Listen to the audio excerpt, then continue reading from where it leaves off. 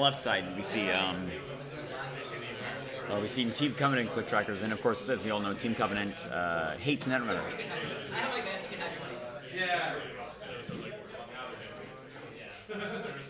All right, so we install, we take credit.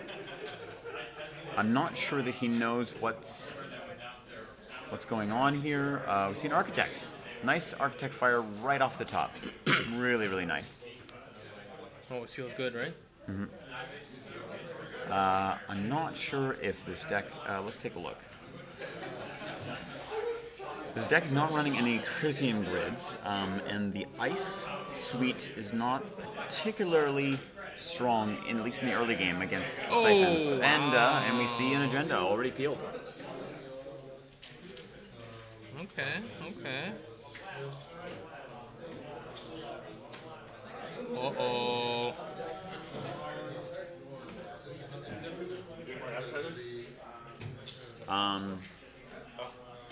So we see a keelhole in the bin. He can perhaps get that back later, but he's just choosing to money up this point with a liberated account to be able to. If I recall, I believe Dean has a copy of Retrieval 1. That's so the one Retrieval 1.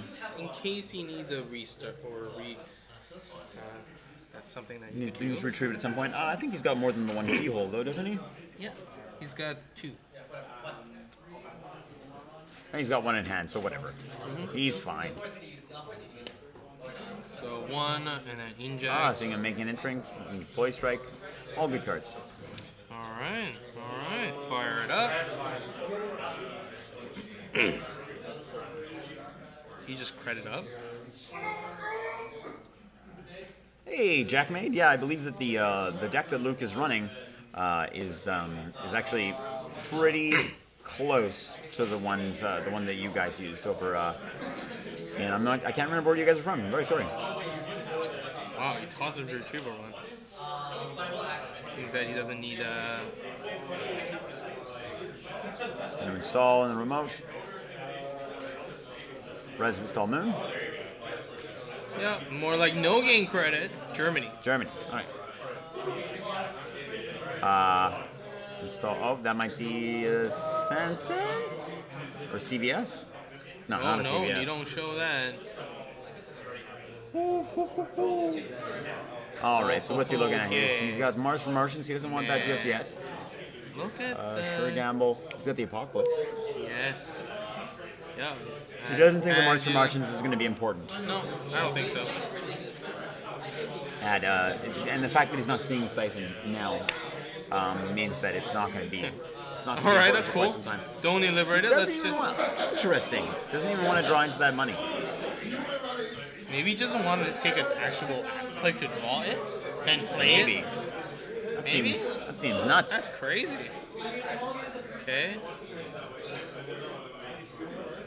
That was Mars for Martians. Indeed. Free Mars is legal. And then Dean isn't just playing some illegal deck. Draw? And he just draws. Oh, there it is. Wait, well, it was amongst those cards, so he's got it. I'm confused about Mars for Martians now. I think it's more like when he starts gaining a bunch of tags on himself, he can... I guess he just figures that the money he's going to make off of Siphon runs is going to be sufficient. For sure. I think what Dean wants to try to do now is just find a Sentry Breaker and a Barrier Breaker as soon as possible. But I don't think he saw any of that on the top. Well, I mean, finding a Sentry and a Barrier Breaker, I think he's only running 1 of each. So, like, he's got an Eater. Or find an Eater. Yeah. The Eater's the more likely thing. Wow, the Blind Siphon, eh? So, it's going to put his money down for sure. Okay. Oh, wow. So, if he gets 2 Architect Fires here, this is... You just jack out. No, you just jack out. Maybe. The first one. Oh, yeah, that's fair. Well, maybe he wants the access. Maybe he wants it that bad. No. No? Never you would want to do that. But this does proc Estelle to a point where he's able to recover. Yes. This is fantastic for Luke. I mean, it was going to... We've only had one player on stream play Blue Moose, and they gained about 24 credits. Yeah. 27 players today. I'm not sure who's got the bye this round. Not that it matters. Fresh Sandeep. That's me. Oh, that's not what I meant. Okay, but apparently it's Sandeep.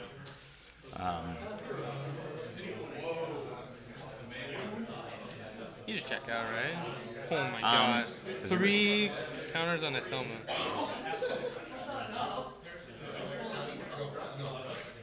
Oh, he is letting them both fire. He wants to take that last credit. He wants an access. But I don't get it. He can just gain a bunch of the credits back with No? I'm not sure what's going on here. I'm not sure what his play is, but certainly we'll. I don't know. Just curious myself. Yeah. This seems like a very orthodox. It'd be very interesting Because like he definitely doesn't have an agenda. if Luke actually put an agenda out onto the table and protected it with a Fairchild 3, because he would be able to protect it. But he can break it. He has Black Orchestra in the heap. Oh, fair enough. Fine. Okay, so He's trying to APOC. APOC. Yeah, this Okay, works. that's great. Except Architect cannot be trashed. Yeah.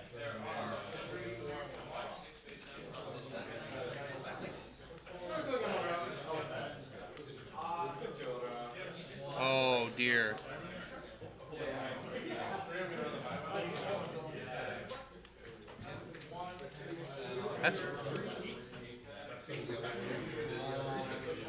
That's really bad that Oh, what is he installing here? Why does he? is this before the run? It must be. Oh, yeah, that's gonna stop it. That's gonna stop this Apocalypse run. But I don't like Apocalypse doesn't get rid of Architects, no? Sure, but it does get rid of all of this board state. True. So that was very advantageous for Luke. Oh yeah.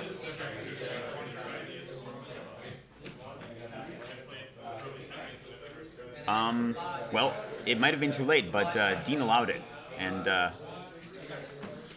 I'm not entirely sure. But if Dean is a serious player, and I'll leave Dean to fend for himself.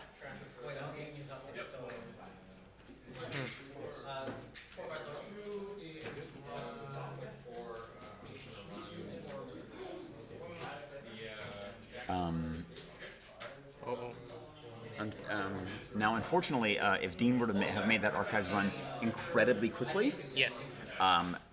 Luke can argue that he was not given ample time, Yes. and I think he could possibly win that argument. Yeah.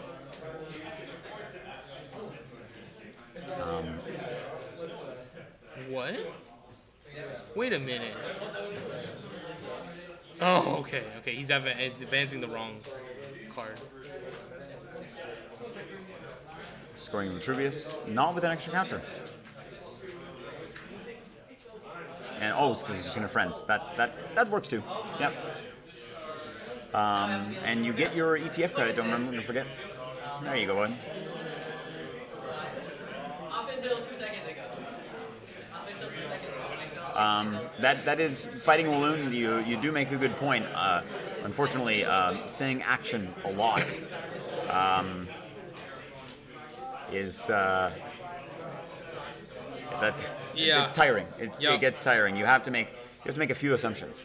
I think it's best if you are going to make a critical play where you believe a player might be able to react. You simply give a moment. You take a moment to think. You take like a good 3-4 seconds, and it's clear that the player's not doing anything.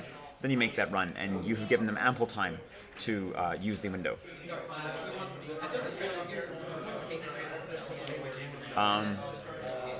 That might be true Fighting Moon. I believe that there are I'm not familiar with Conquest, but in Netrunner there are an incredible number of paid ability windows.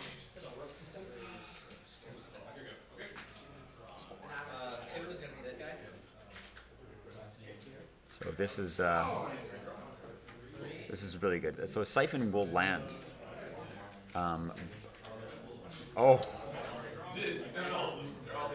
Oh, beautiful. This is gorgeous. God. This is incredible. He's going to get even more value out of this, making him loads of money. Yeah. Oh, no, I read it. Because I wasn't Well, the thing is, seeing the architects that early is good too, so that you know you don't have to worry about them later. Sure. I mean, it's you've done all the worrying you have to do. But if he's had 4 architect fires this game. Yes, he has. And I mean, architect firing 2 years ago was huge. Architect firing now with an Estelle Moon on the table is massive. Yes, for sure. So we're gonna trash this. I mean, friends are gonna bring it back soon enough. Yep.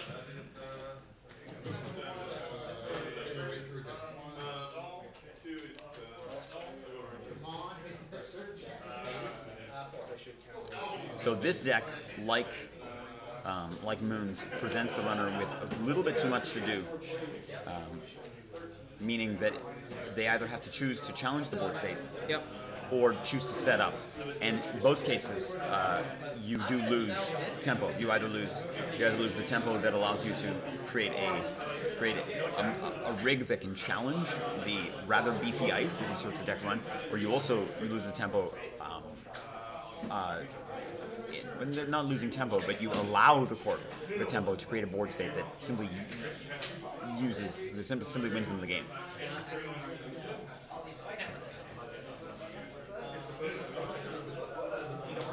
Are you referring to advanced assembly lines? Because they paused in there before Dean went to go ahead and trash the Jackson. He used it then. I believe he may have. I didn't catch it. Yeah, it was just a little off the screen, but that's what happened. Like he.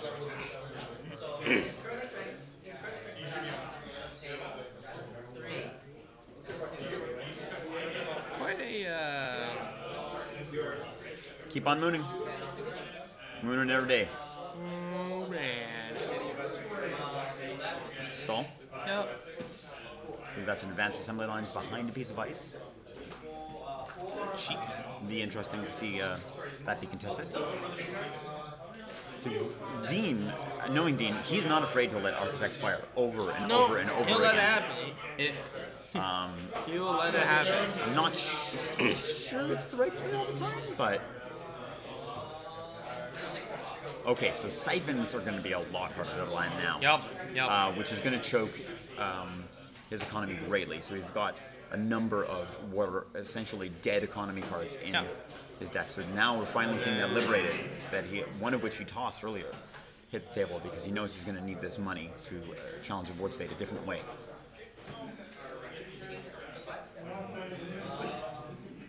Yeah. So I think this is the perfect time for Dean wanting to do making an entrance so he could toss a bunch of the conspiracy away. Yeah, that would be ideal. As long as he's actually drawn through the bulk of his last making entrance, and I believe that he has. Yep. This is his second. I really, really like making an entrance, but I often find that it's my 46th or 47th card, so I'm glad he was able to put that in. It does help accelerate his entire game plan for sure, quite a lot. For sure. And there are a number of cards that are look at the interesting dead. neutral gen. Shadow Net. Yeah. Well, I mean, that's how many more siphons, right? That's right.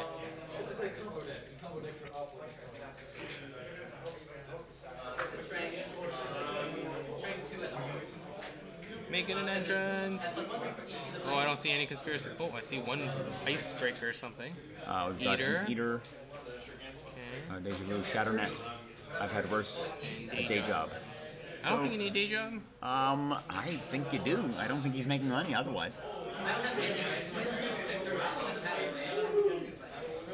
Because this isn't quite as spammy for assets, he doesn't need the money to actually challenge the assets. Wizard should be sufficient. Yep. However, to actually break the ice, he's not going to be able to challenge the money that Luke has. Yeah.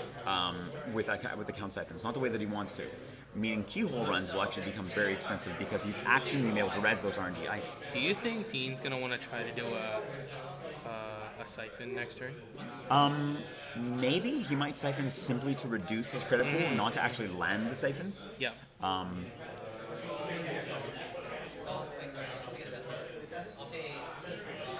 All right. And Biotic, we're going to get another score here, which actually, so he's not in actually a good position to be Siphon because of the SL Moon. He's going to have to challenge the SL Moon before he can land a proper Siphon. That's right. Because we've got 6 credits out. And with that, I think you go after the with the efficiency committee here, all he needs is a few shipments from Sands, and that GFI is on the table. Yep. This is a crucial. Wow, he does it right game. now. Interesting.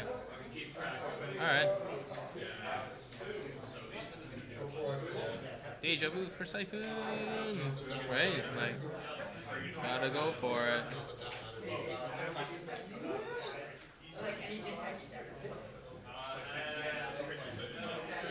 I mean, this is probably the best time for any. So I believe Dean's game plan is actually to pour with Siphon and then just keyhole him to death.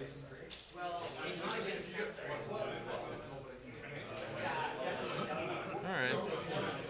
So 6. He's not going to res any of it. That's... Well, I guess he doesn't want to go broke. no.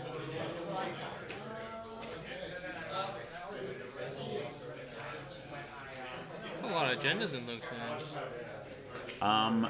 Yes, but he's really close to being able to close this game out. So let's think about what he needs to do. If they install advance, gains the clicks. If he has 2 shipments, he wins the game. I mean, he only has 1. Or a Biotic. A Biotic would also do it. Right? And I think that this is what Dean knows. Dean knows that he's simply a few Biotics away from winning. That's right. And that's why the economy needs to go away. Yeah. So gain 3. And last click is something. Now he's got enough money to actually maybe Do it. Yeah. maybe do, cause an apocalypse to happen.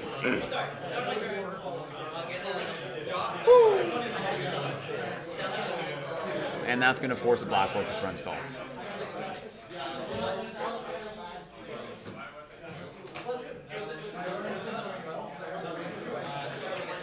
Do you do it now?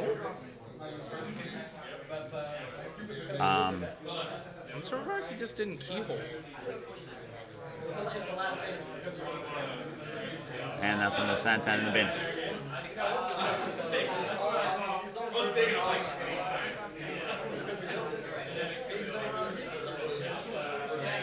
Yup. And here goes the apocalypse. Wait, He does. He gets to see them, but he doesn't get to access them. Right. But this is so good. He's so got so many ice out there. I mean, MK Ultra will do short work of them for sure, but now this is a game. This is a game. Oh man. But HQ is where some of these juicy pieces are. Yep. He's And- never gonna go to HQ.